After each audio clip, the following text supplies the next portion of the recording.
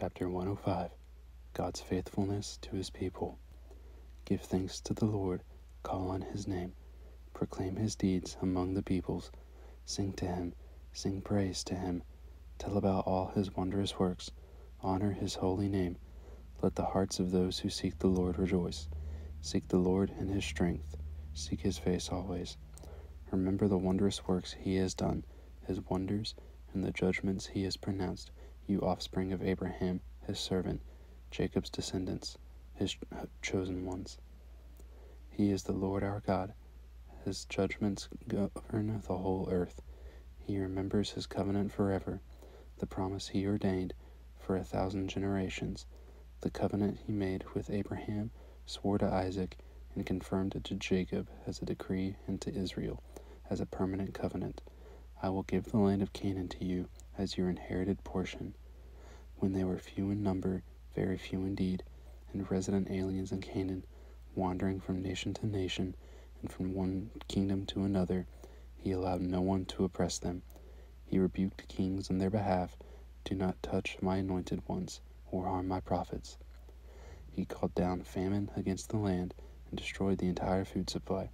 He had sent a man ahead of them, Joseph, who was sold as a slave. They hurt his feet with shackles, his neck was put in an iron collar. Until the time his prediction came true, the word of the Lord tested him. The king sent for him and released him. The ruler of peoples set him free. He made him master of his household, ruler over all his possessions, binding his officials at will and instructing his elders. Then Israel went to Egypt. Jacob lived as an alien in the land of Ham. The Lord made his people very fruitful. He made them more numerous than their foes, whose hearts he turned to hate his people and to deal deceptively with his servants. He sent Moses his servant and Aaron whom he had chosen. They performed his miraculous signs among them and wonders in the land of Ham. He sent darkness and it became dark, for they did not defy his commands. He turned their water into blood and caused their fish to die. Their land was overrun with frogs, even in their royal chambers. He spoke, and insects came, gnats throughout their country.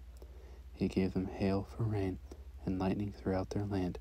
He struck their vines and fig trees, and shattered the trees of their territory.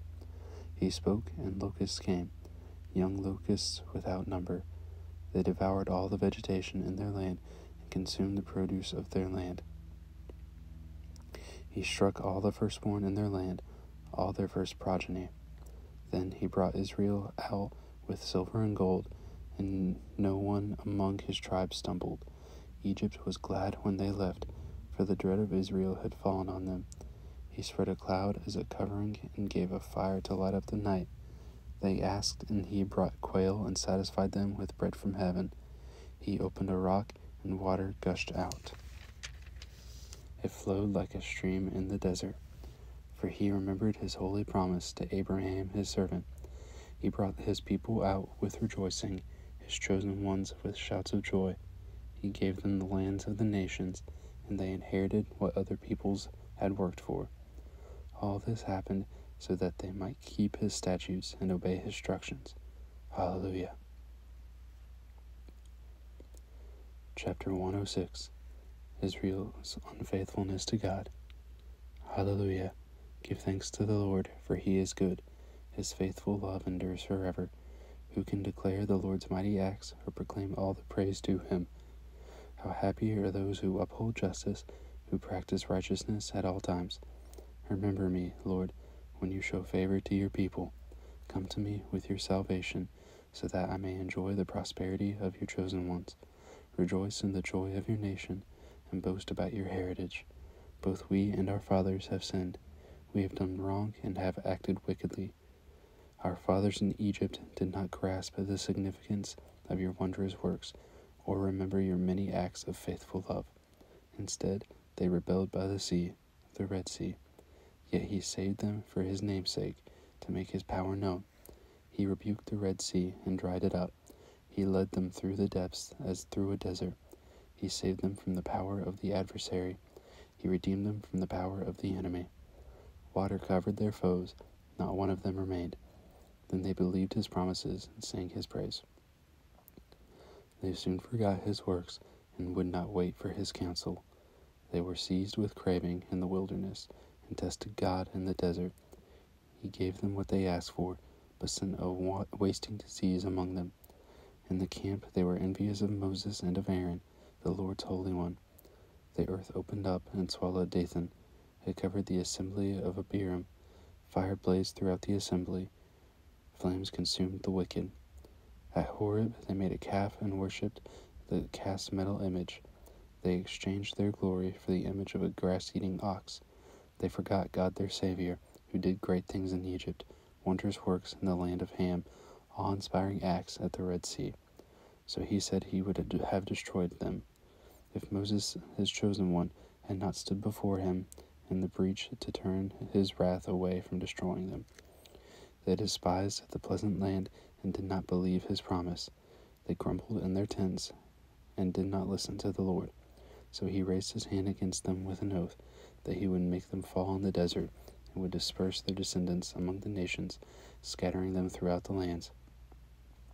They aligned themselves with Baal of Peor, and ate sacrifices offered to lifeless gods. They angered the Lord with their deeds, and a plague broke out against them. But Phinehas stood up and intervened, and the plague was stopped. It was credited to him as righteousness throughout all generations to come.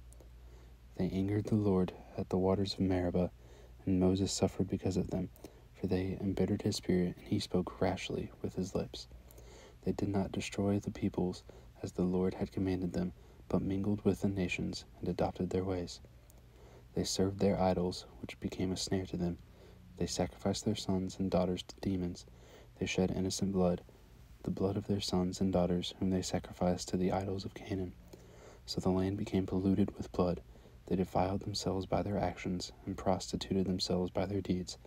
Therefore the Lord's anger burned against his people, and he abhorred his own inheritance. He handed them over to the nations. Those who hated them ruled over them. Their enemies oppressed them, and they were subdued under their power. He rescued them many times, but they continued to rebel deliberately, and were beaten down by their iniquity.